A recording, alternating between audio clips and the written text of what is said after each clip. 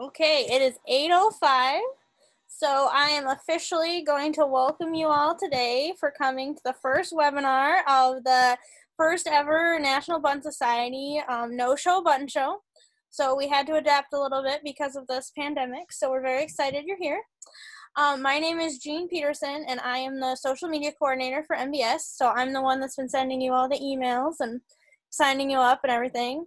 And I've been super honored to organize this event and use technology to bring us together during this time of uncertainty. At the end of this webinar, there will be an opportunity for you to ask questions. I see that a lot of you have already found the Q&A section at the bottom of the screen, so just make sure throughout the presentation, if you want to ask a question, that you can do so.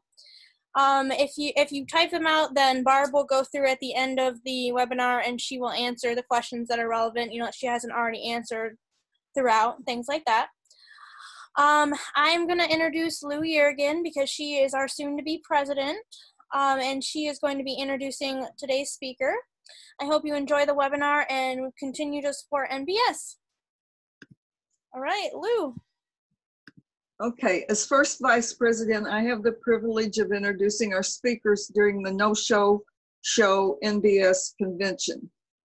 We appreciate Barbara and Matthew for volunteering to give their virtual programs through the Zoom internet.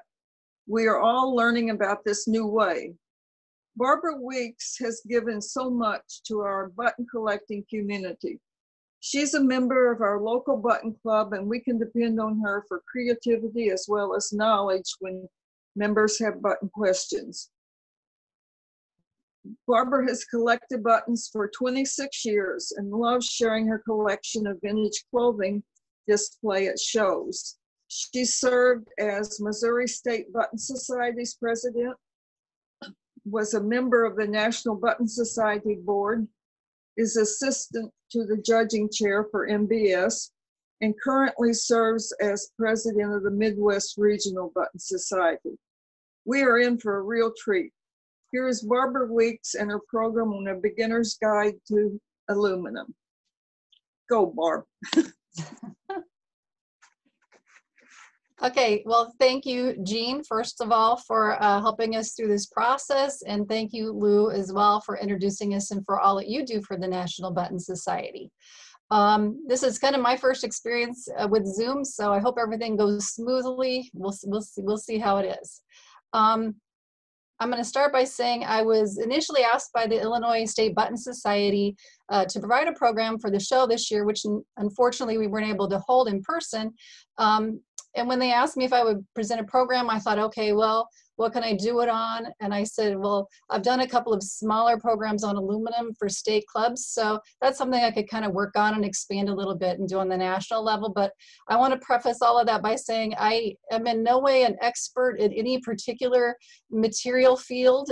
It's just a particular subject that I enjoy because I have a lot of aluminum buttons, and it's also just fun to study and see what's out there. So I'm going to start then my little screen share here so we can start looking at some of my slides, and we're going to go through some of these buttons. And as Jean said, we'll have some questions and answers at the end, but hopefully I'll answer any questions we have as we go through, and so you won't even need to ask any. So let's get started. Let's see.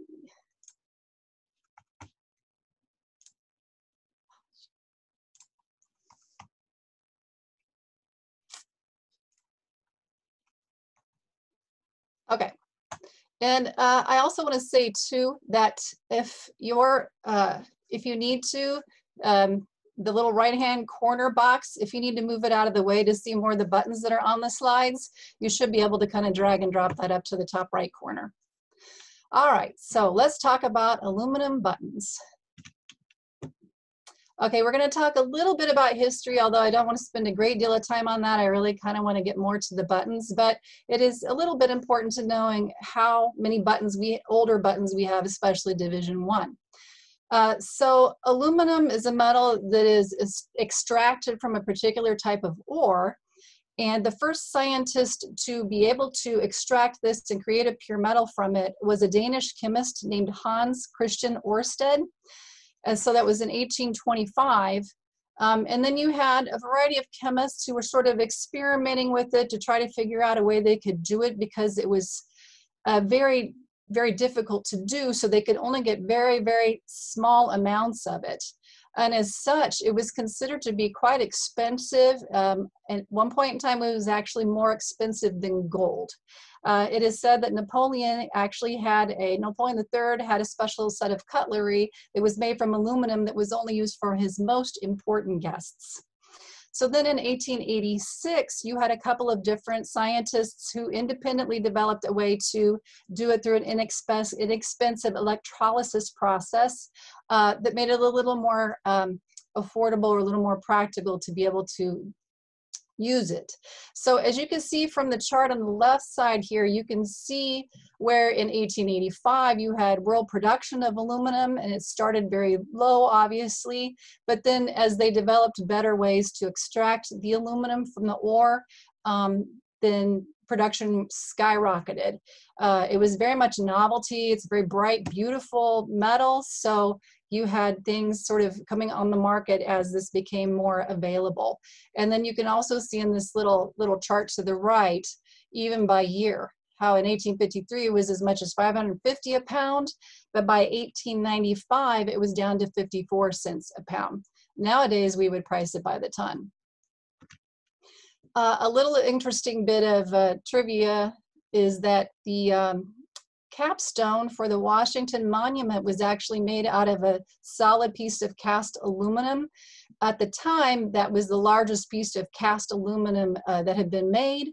And at the time, it was also, the Washington Monument was also the tallest building.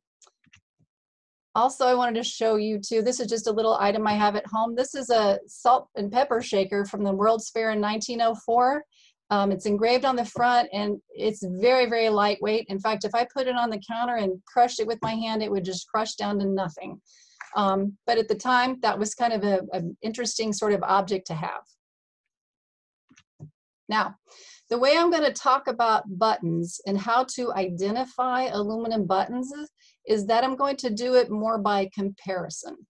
So we're going to look at a variety of other metals and even plastic and look for sort of tips or pointers that you can use to determine whether or not the button you have is aluminum or some other metal.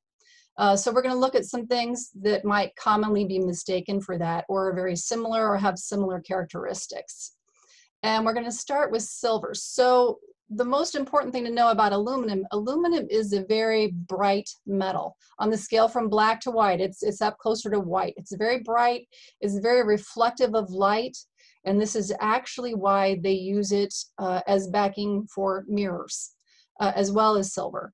So silver, the thing about that is that silver, while it's bright and shiny when it's first produced, in the case of this particular button, this is a hallmarked silver button from around 1904. What happens over time is that silver, even silver-plated buttons, will develop a tarnish. So they will start to turn kind of black or gray.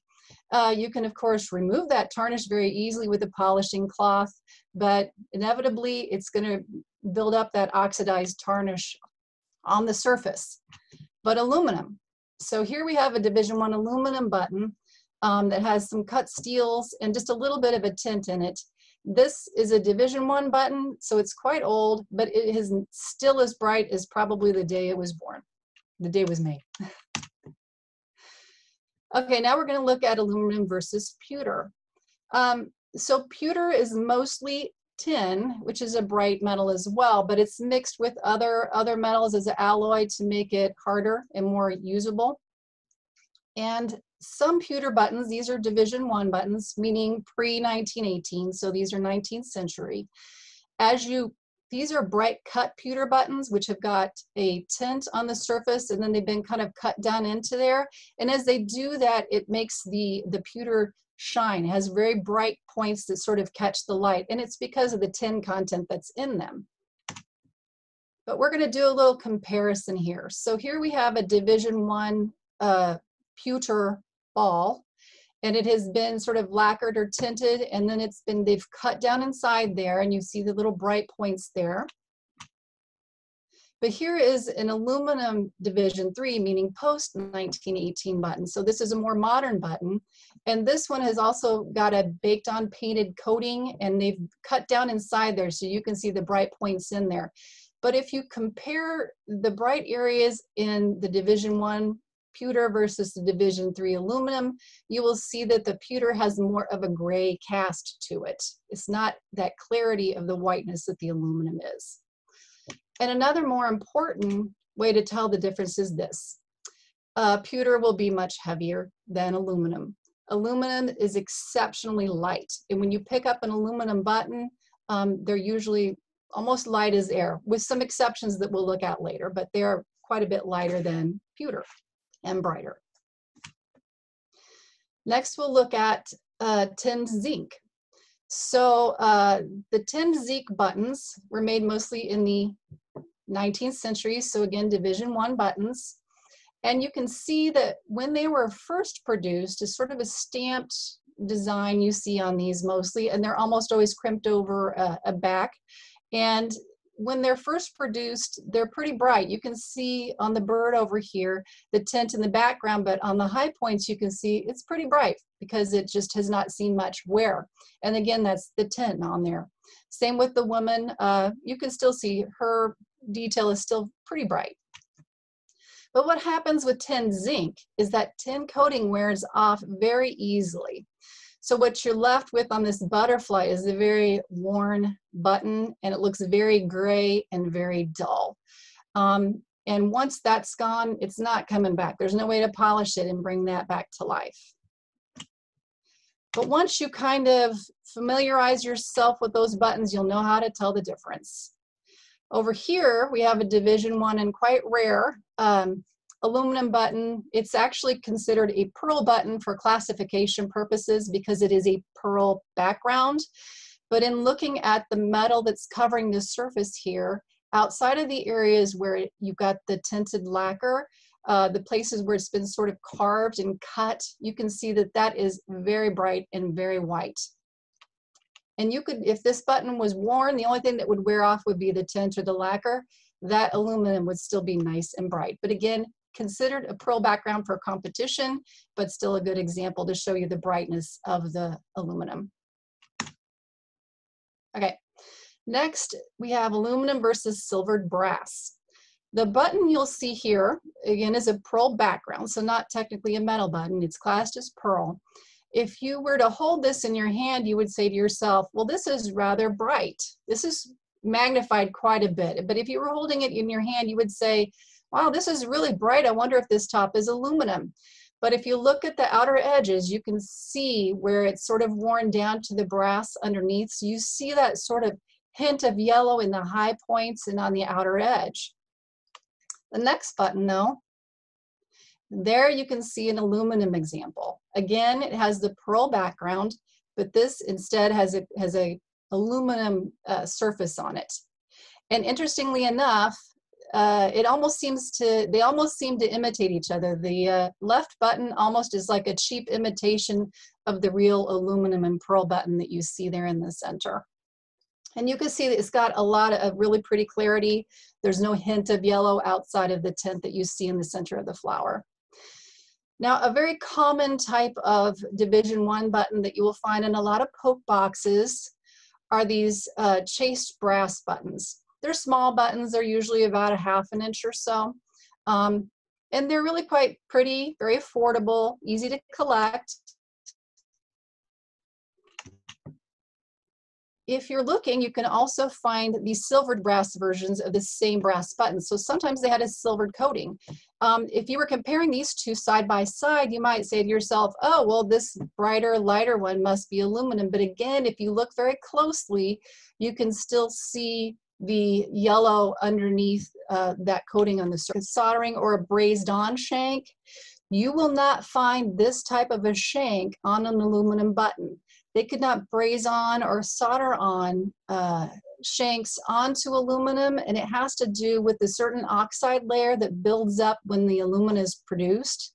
So they're just not able, for whatever reason, to be able to attach that through that process. So if you see a shank that has been brazed or soldered on, you should know that that is probably not an aluminum button. Okay, let's look at some other yellow metals. Now we're in sort of a Division III category here, which is post-1918. Both of the buttons that you see here, both of these fan buttons, were made by the JHB company. Very similar in shape and size, color, kind of look identical, but one of these is aluminum and one of these is a straight up yellow metal. Here you go. So what you see here is the backs of the buttons. The top button is the aluminum button. Here you see that very typical kind of wedge shank with the hole in it. That's a very typical type of button for aluminum. Now, it does not mean that you can't find a similar type of wedge shank on another type of metal, but for the more modern, late 20th century aluminum buttons, this is a very common type of shank that you would see. On the bottom here, you have sort of a brazed on half loop shank. And so very easily, once you flip these over, you can see which one is the aluminum and which is the straight up yellow metal. Now the thing is, there's sort of an anodized finish that goes on a lot of aluminum. And that's how they get that yellow on that button. So what I'm gonna, and we'll talk a little bit about that in a little bit later, but another way to know would be to do sort of a little scratch test. So here you can see a very close-up of the shot of that wedge shank. And what I did was I just took a very sharp little tool, like a pin or something of that nature, and I just sort of scratched in an inconspicuous spot through that gold, and there you can see that sort of silvery aluminum color that's underneath that anodized finish. Okay, so this button, we're going to look at synthetic polymers and aluminum. The button you see here is actually currently being sold on eBay as an engraved aluminum button, but it is actually very definitely synthetic polymer, and you can tell pretty much when you feel it in your hand. And I'll show you. Here's an aluminum button, okay? Roughly probably about the same size or so. The way to tell the difference between plastic and aluminum a little bit has to do with the temperature. So aluminum is highly conductive, has a high thermal conductivity. So if you take an aluminum button and you sort of hold it to your cheek, or if you take a plastic button and you hold it to your cheek, the aluminum is going to feel colder. If it's been sitting at room temperature, it's going to feel cold, whereas the synthetic polymer is not. It's going to be at room temperature. Another thing you can do is look at how hard is it. So if I were to take the plastic button and if I were to tap it on my teeth or tap it on a glass, it's going to have a different kind of sound, a different kind of feel. So the plastic, if I tap it on a glass, it's going to have kind of a clunk. But if I take the aluminum button and if I tap it on the same glass, it's going to have more of a clink. So it's going to have a different kind of sound to it and just a different, harder feel to it. Another thing to look at is the shanks. So your metallized plastics, your ABS plastics, they have a slightly different type of shank for the most part. Here you see kind of some hourglass shaped shanks. And if you look here on the back of this top right one, there's a little bit of a line. It's kind of hard to pick up with my camera, but sometimes the metallized plastic or ABS plastics will have a mold line that goes along the back and even along the top of the shank.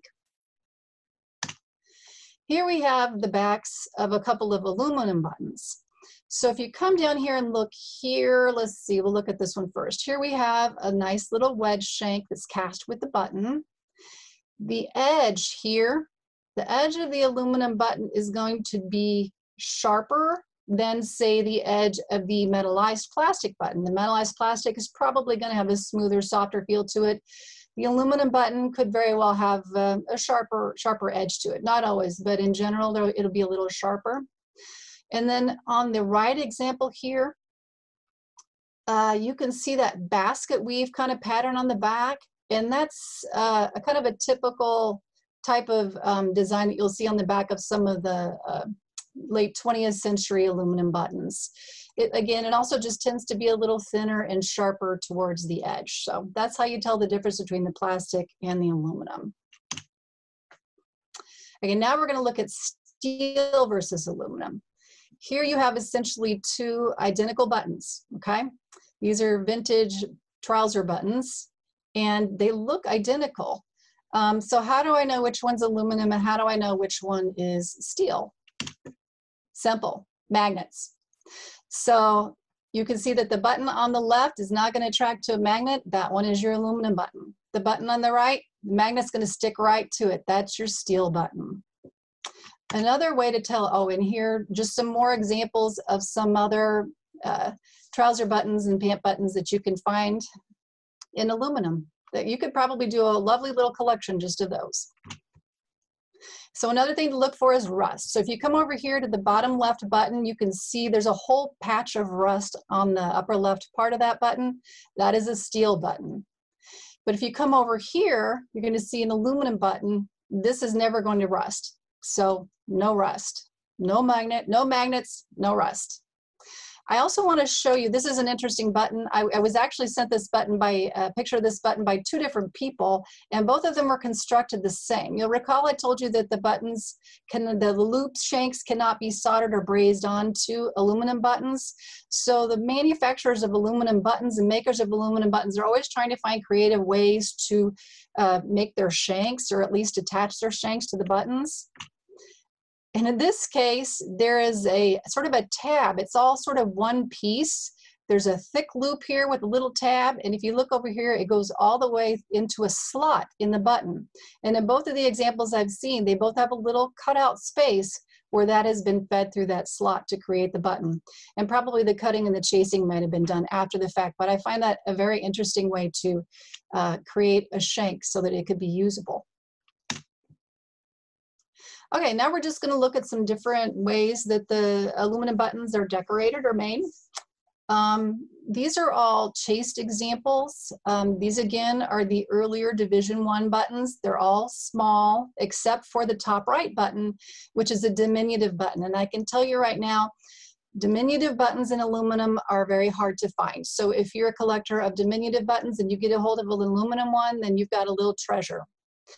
And outside of the top left button, which has sort of a hint of a yellow tint to it, for the most part, what you're going to see is a total sort of lack of color outside of maybe a little dirt or something of that. They're all going to be very clear, no hint of yellow.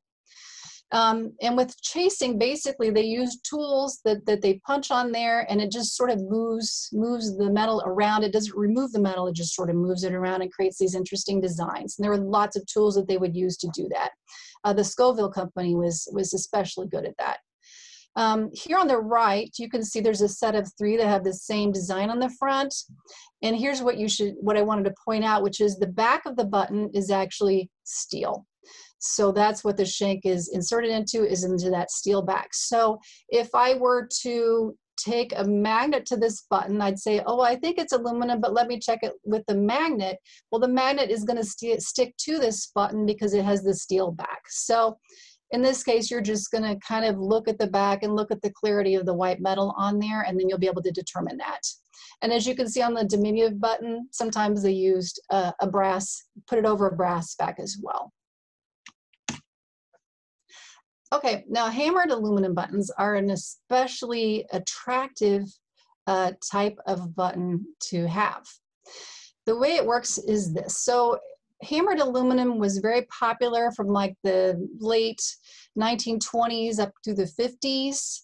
And it was popular for making a lot of aluminum objects that housewives enjoyed, percolators, trays, bowls, things of that nature.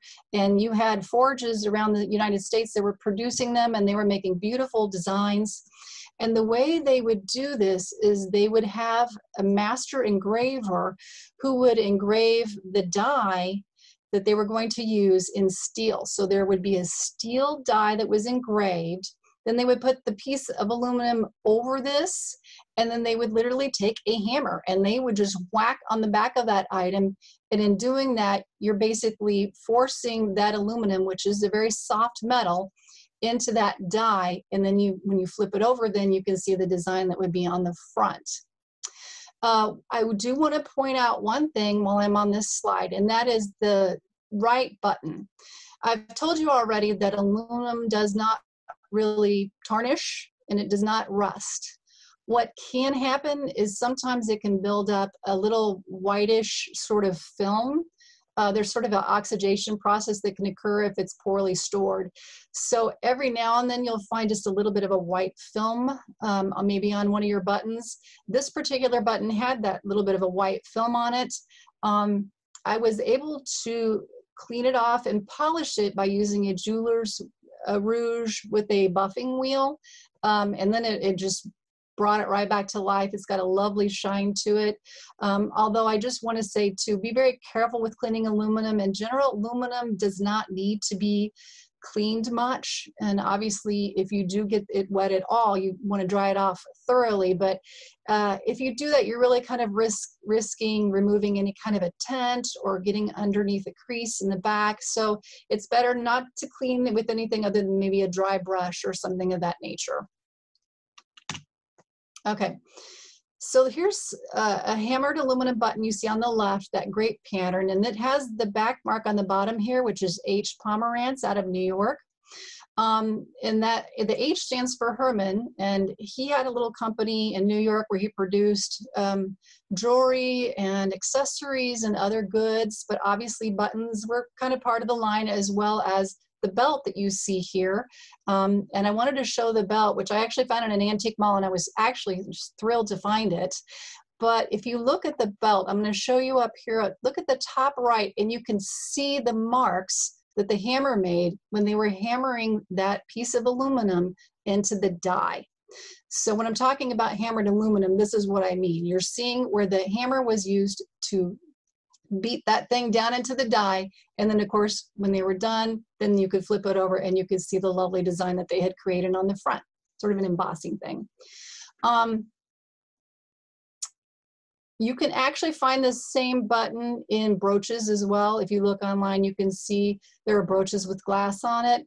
Pomerantz did not make specifically just aluminum products. They also worked with brass and some other metals as well.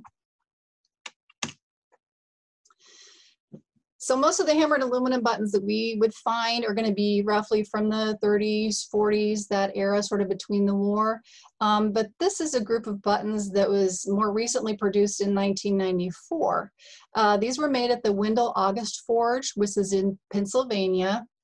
One of the button clubs in the state of Pennsylvania had these buttons produced, and they were sold as a fundraiser during the 1994 National Button Society show. They were not the official favor button, but they were used as a fundraiser. The three flowers on the bottom were sold, I believe, within the state as a fundraiser from within their state. But what's interesting about these buttons, aside from the fact that they're actually just beautiful, so they're hammered aluminum, which then of course the edge would have been cut off. But you can see right here, there's a little two initials, which is a D and a B, and that is the name of the master engraver who worked at that time at Wendell August Forge, which was Dave Bruck. Now again, I've told you before that it's very hard to attach a shank to aluminum, but sometimes you will find a shank that has been glued on, and that's what the folks in the Pennsylvania Club did. They actually took some existing shanks and glued them on the backs of the buttons. All right, let's look at some other hand-tooled techniques. Over here we have some buttons that were created. This is sort of the same style as you would find maybe in a Native American silver, with the dies and the punches to create the designs. The one top left, this sort of squarish one, was produced at Church of the Holy Spirit, according to one of the National Button articles. I don't recall, I think it was back sometime in the 1940s. And here we have a studio button. This one was made by Shirley Burgess. These buttons are hand tooled again, and she does not use any molds or anything of that nature. This is all done by hand. She draws it out, and then she uses various tools and punches to create the design. And then it's mounted over a steel back. So if you use a magnet again, it's going to stick because of the steel, but that is an aluminum front, and it's got a lovely little tint added to it to sort of highlight the design. And it's important, I will note here for competition purposes, any sort of two-piece construction button like this where the top is stretched over the back, the front material is the material that it is. So this is aluminum button. And if you haven't seen already, National Button Society sent out an email, I believe it was yesterday, that allows you to purchase the No-Show Show button set, favorite button set from this year, and those were made by Shirley Burgess. Next we have another studio button. This one was produced by Kevin Kenny. And here you can see where he hand cut the edges. You can see where it's beveled and sort of sharp on the edges. And here he probably used like some little jeweler dies and a little hammer to put those letters on there. This one, I'm not sure of the age. It was given to me as a gift, and it's really lovely. It's got a fish that's been incised on the surface, and it does show some signs of being hammered. The person who gave it to me indicated that the one she has is marked on the back V. Smith, although I was not able to find out who that is. So if somebody out here knows who produced that button, I would love to know. Here we have a beautiful machine tool button. This one was produced for the Florida State Button Society. It was one of their show buttons quite recently within the past few years. It's got a lot of detail and it's got a great shape. It's a very thick, very sturdy, very large button, so it's kind of heavy. And here we have a button that looks as though it was probably made from a rod of aluminum on a lathe. It looks like maybe they put the rod on a lathe. You can see the lines on the back here where it was probably caught on that lathe. And then it's got the peg shank with a little drilled hole here. And then of course it's got the Star of David, which has been cut into the surface. This one, again, I don't know who the maker is, but it's marked W.H. Chase, dated 1963. So if somebody knows who produced that or has more information about that, I would love to know that as well. Okay, now we're getting into sand cast buttons, and these are some really fun, beautiful buttons that were produced by Joseph Yuzzi. So Joseph Yuzzi was producing buttons back from 1956 to 1970, and he was making them using a sand cast technique where he creates a mold using hard compressed sand. First he makes a facsimile, and then he creates that sand mold, and then he pours the molten aluminum in there. And then once it's cooled off, then he can pull it out, and then he can finish off the edges and smooth it out. But whereas I told you before that aluminum buttons are just sort of light as air, these are going to have a little more weight to them, okay, because they're solid and they're cast. The detail is not usually very sharp on these because they're sand cast. They're a little softer. But he made a set of presidents, and then you can see the Joan of Arc. The bison has some additional metallic paint that was added to it. The head at the bottom, I'm not sure, could be William Shakespeare. I couldn't say for sure. But what you're looking for in order to find one of Joseph Yuzzi's buttons is you're looking for the back mark on the back. And I've got two examples here. And you can see there's a J, an F, and an E. And it's in the little circle, a little raised circle. And then it's got a self shank cast in there with it. I did read that some of the earlier examples had a wire shank that was embedded, but the ones I have seen have mostly been this thick, sturdy wedge shank that's cast with the button itself. And I'm going to show you a couple more examples. Here we go. The left button is the Mayflower, and it's quite large, but not nearly as large as my favorite button on the right, which you see the Madonna there with the added gold metallic paint. And in person, it's quite large, and it's a very lovely button. Okay, now we're going to talk about probably one of my favorite types here is the French cast buttons. These kind of have the same look and feel as those Joseph Yuzzi sand cast buttons. So these were made in France, roughly we think about the 1940s. And there wasn't a lot written about them specifically until recently. If you have Loic Alio's newest book, which is A Button Odyssey, he has one page which indicates that he thinks he's found the likely origin of the buttons, which was a foundry called Guyot Crest, which is a foundry where they did sand casting in bronze, brass, as well as aluminum. So he thinks that's probably the origin of the buttons, and probably around the 1940s. But again, these are going to be heavier than the other aluminum buttons that I'm showing you because they're much thicker and they're sturdier.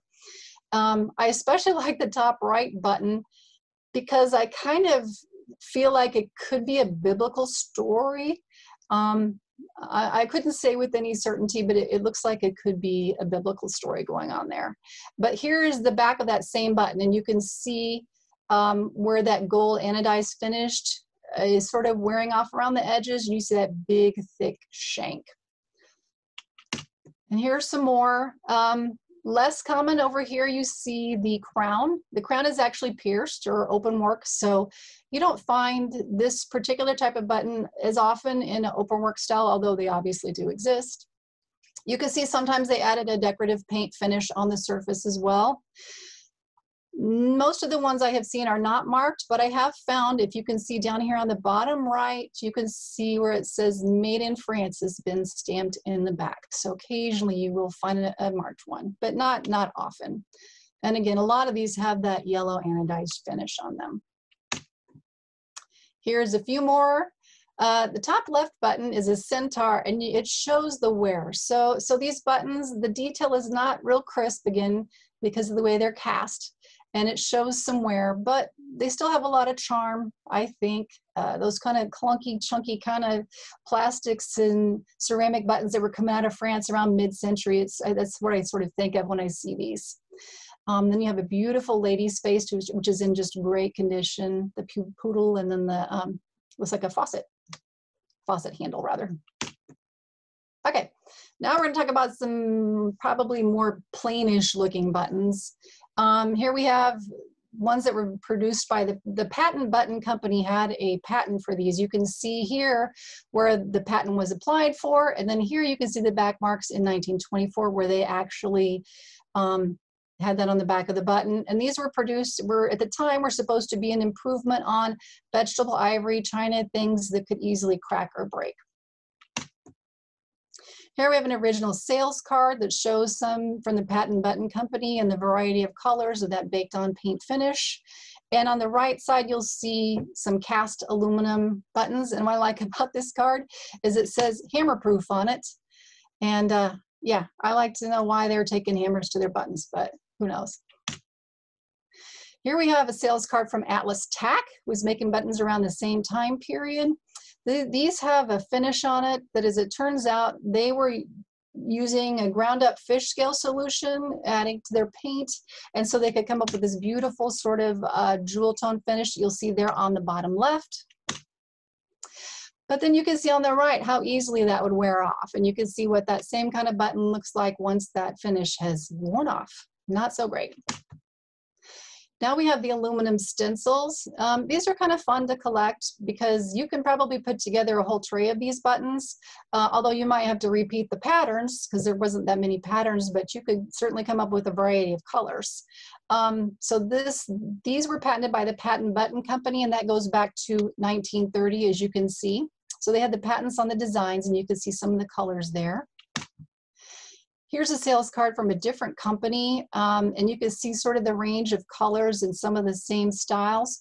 What I want to point out here is over on the right side towards the bottom, when they produced these, they sort of marketed them as being a better alternative to China stencils of the same type, that they were going to be more durable. But as you can see, that baked on paint finish just didn't hold on well over use in time and flaked off. So here on the left side, you can see some of the examples where they had a darker color paint that went on first, and then they would stencil over stencil that with, in this case, gold. And on this slide, bottom right, you can see where they did it with silver instead. So that's a silver color paint finish on that one. And then this is an original sales card from Atlas Tack. As it turns out, both companies, Patent Button Company and Atlas Tack, were both producing buttons around the same time with the same designs. But early on, members of the National Button Society went and interviewed each of the companies. And when they were asked about the fact that they were both producing some of these similar design buttons and same design buttons, neither company really had an answer for why they were the same. So probably Patent Button Company didn't think it was worth their while to go after somebody and protect their patent.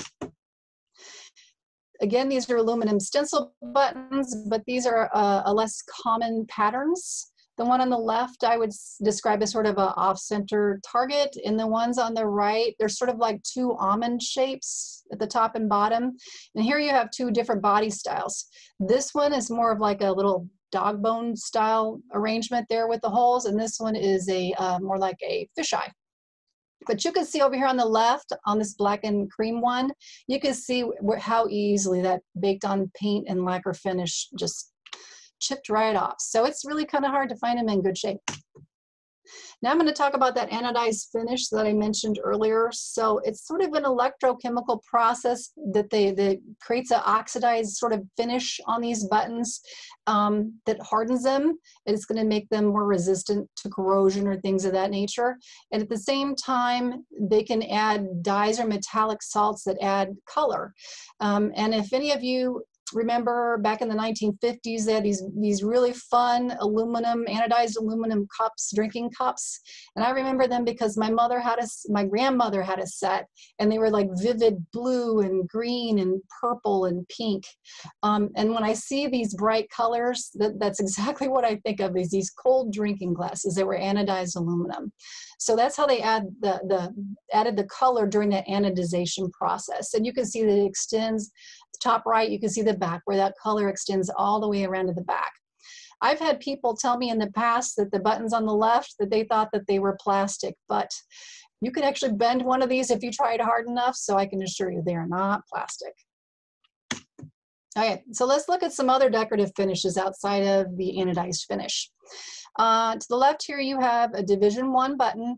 Again, not technically a metal button for competition purposes. This is a pearl button because it is a pearl background, but it has a lacquered finish that is made to look sort of like an imitation tortoise shell.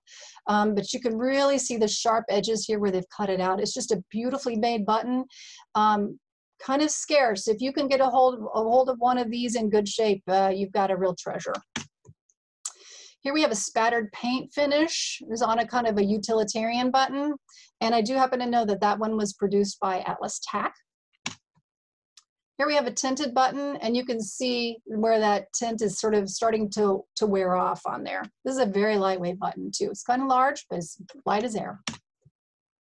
Here we have a two-piece button. This one has some tint in the background as well as some paint on the hearts. This one, I believe, does have a steel back. So again, if you try to use the magnet to test it, it's going to stick to that steel back. But the front is aluminum, so technically that's an aluminum button. Here we have a couple of buttons. Both of them have that anodized finish, but they also have the addition of a cold plastic enamel. The one on the left has some glitter mixed into the cold plastic enamel.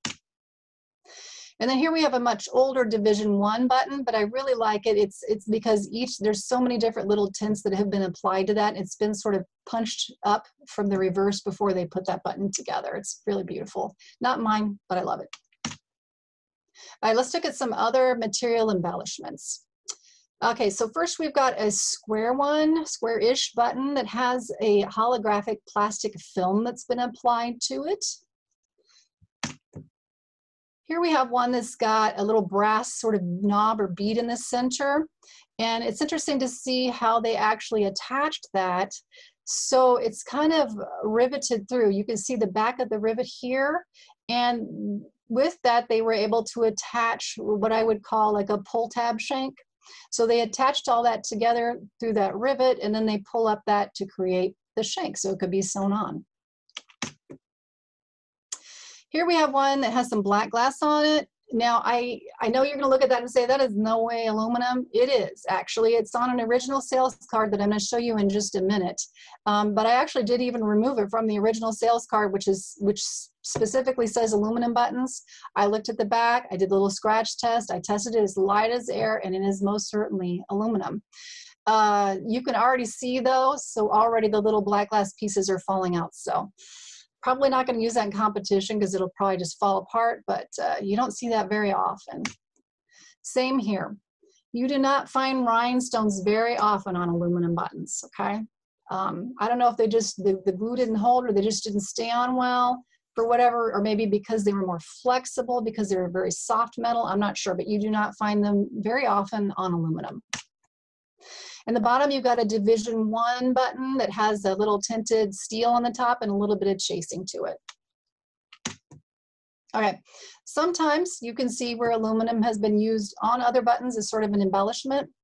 Here you have a celluloid button that has a little aluminum piece in the center. Here we have a brass button with a little enamel plaquette, and then there's a steel on top, and then you've got that inner border of aluminum. So it's a nice multi-component button. I couldn't say with 100% certainty that that's aluminum, but I'd say given the color and the clarity and the style, I think it's a pretty safe bet that it would be. This was a studio button. It was produced for, I believe, the Washington State Button Society as a favor button. It's a coconut button, and this one was made by Beth Schott and her sister Maria Brandt. And they tinted, very nicely tinted that with some ink, I think. This button I purchased just recently. It's made by glass artist Mary Gaumond. And this one, it's a green glass button technically because the shank is in the green glass. There's a little wood stick, and then you've got the aluminum part that actually turns. So this is a mechanical button, movable button with a little brass bead in the center. And here, I'm not sure if this is the right place to put this, but I needed to use it somewhere because this is a very deluxe button. So this is a Division I button. Technically, it would be a pearl button because you have this whole pearl piece. So it's pearl mounted in metal. It has little florets here on the border that are crimped around little steel rivets. And then the steel rivets were pushed through, and that's how they were attached to the border. But here you have a little escutcheon on the surface. So it's just a very deluxe button. And the way that's all attached is, again, this little center is crimped around a steel piece that goes down all the way through to the back and attaches that escutcheon to the pearl. Very beautiful. Not easy to find, but worth having, I think. Okay, now we're going to look at some back types. First, this is a back of one of the hammered aluminum buttons that I showed you earlier. A lot of these will have a brass shank. Somehow they're embedded somehow, swaged in, however they add them, but they're sort of embedded in there. This one was an interesting sort of an anomaly that I found. This is indeed aluminum. It's just as light as air. It makes a nice little tink when you drop it on some wood. And it's almost constructed like a cricket cage. So it's all one piece and it's all been folded around to the back. So it's sort of hollow. Here we have a 3-hole. This is a modern button made by an artist. Here, this is a little 2-piece button. I wanted to show you this simply because it's got the back mark on it, the Hong Kong back mark. And then the front is very plain anodized aluminum. This one, not my button, the picture was shared, but I think it's interesting because of the way they were able to wedge this sort of loop into this little back sort of hump where they've pushed that together to hold that loop on there. And this is sort of a similar idea. You've got sort of a little pinched cone here on the back, and that's holding in place a rather thick piece of aluminum wire loop. There are also pin shanks. This is a button I showed you on one of my first slides. This is a very thin piece of it's a Division I aluminum button. It's a very thin piece of aluminum, and it's so thin and so light, it almost reminds me like of a communion wafer. It is just so thin, like wafer thin. But anyway, you can see that it's got a pin shank attached to this little cut steel bead in the center. And here's another one. I love the way they've formed the aluminum into these petals. So they've created all these little petals, and the way it's held together is there is a rhinestone set in like a little tiny brass cup, and that goes through with a wire to the back, and that's looped around to create the shank. All right, let's look at different ways you can use this in competition. Again, I told you there are very few, very rare diminutives, but they are out there. Here we have a usage button, which is one of the pants buttons. This one was made by Atlas Tech. And interestingly enough, if you do collect the trouser buttons or pant buttons, this one would be considered a realistic. So it's kind of cool. And then we have another usage button, which would be a commemorative button. This one is from in 1969, the first moon landing. Here we have pierced. There are open work aluminum buttons, not quite as common as the solid body ones, but there are open work examples and pierced examples that you can find. Here we have Raggedy Ann and Andy, which are kind of cute. Those would be a related pair, not matching pair, but related pair. So they could be used in that category. Here we have a movable button. This little Santa moon face has a little brass star that dangles. And here I have an original card made in Japan that has a set of flags. And technically, I guess these could be considered as a set, although it's not an official NBS set. It is at least, I think, a set in my mind. You can find basically for any tray that you're working on, any assorted material tray, you can pretty much find an aluminum button, any subject matter you want. You've got animals, objects, plant life, patterns, you name it. It's out there, you can probably find it. And these are just some examples. Okay, I'm not a uniform button collector, so my apologies to the uniform folks that are out there. I hope I got this right. So a couple of those could be societies, I'm not sure, but anyway, I'm gonna call them uniform buttons for our purposes. And you can see, especially when you look at the back, the brightness and the clarity of that color. They're very white, and typically they show sort of a softness just from wear. I think they're less commonly used for uniform buttons because it is a soft metal. So maybe you don't find them as much as you would other white metals in that particular type.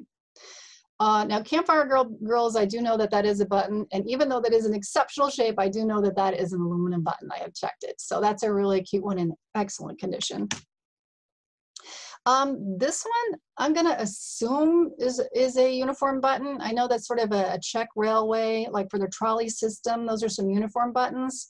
And I know there are glass ones that are made with the same design, so I'm gonna assume uniform button, although it's Czech and I couldn't be 100% sure, but it is aluminum, so it's an option. I wanna give you a pointer here.